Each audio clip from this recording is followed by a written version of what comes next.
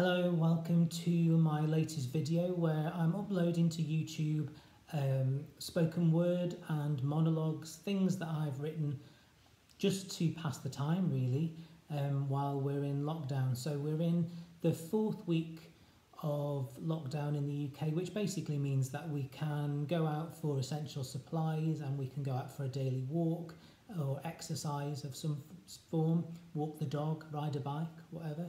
But other than that, we're at home. So I'm really lucky that I've got a nice place to be. This is quarantine beard, quarantine hair. Well, I suppose lots of people are experimenting on different looks that they can have because we're not actually physically seeing anyone. So the poem that I'm going to share with you today was written specifically for a LGBTQ plus evening that is usually a physical, actual, real evening, but obviously with lockdown and with physical distancing, the venues are closed. So the event happened last month online and is happening again this week online.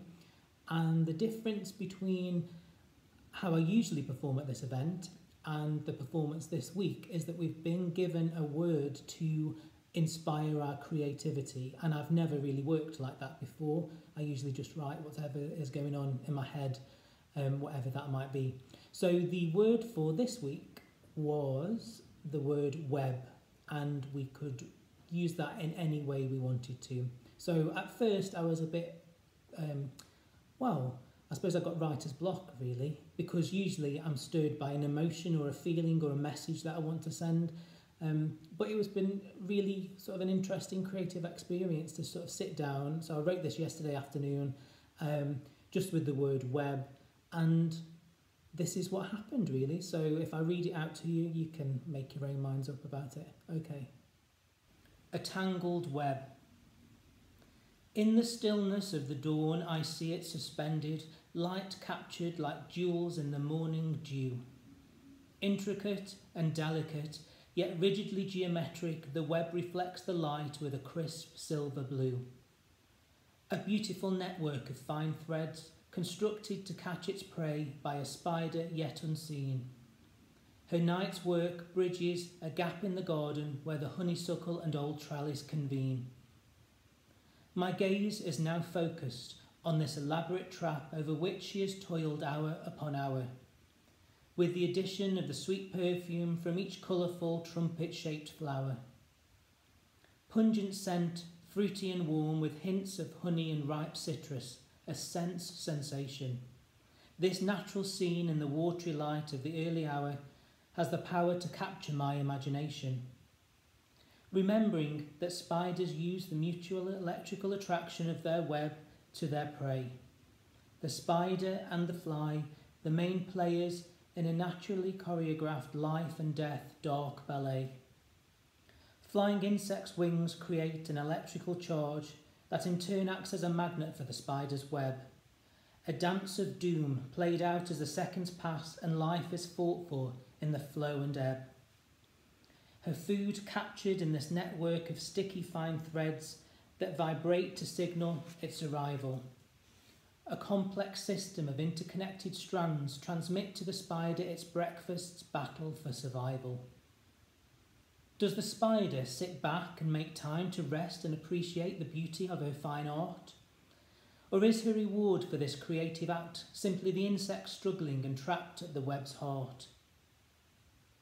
Human eyes have the ability to impose a narrative structure and create a false perception. We must understand our own motivations and not be quick to accuse others of deception. And I have the realisation that this wondrous creation before me that has such aesthetic appeal is in reality a tool for a hunter to capture its prey, a simple and functional vessel to house a meal. But my blindness to the simplicity of this natural interaction is something from which I can learn.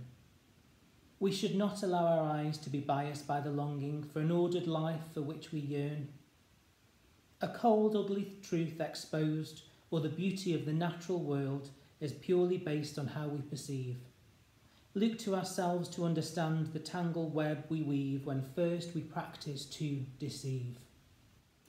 Well, make of that whatever you Will. I thought I would pop back on at the end of the video because in the introduction to this I did say that it was inspired by a creative online event that's happening.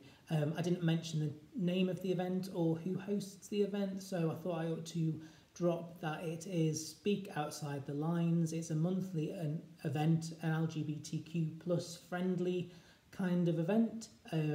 Dance, music, spoken word, monologues, poetry, whatever.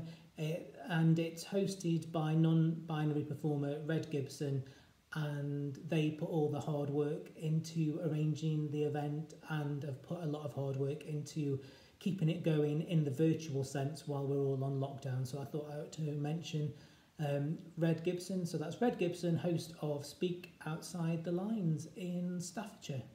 Okay, I will see you again whenever I happen to feel that I want to upload something onto YouTube. Bye.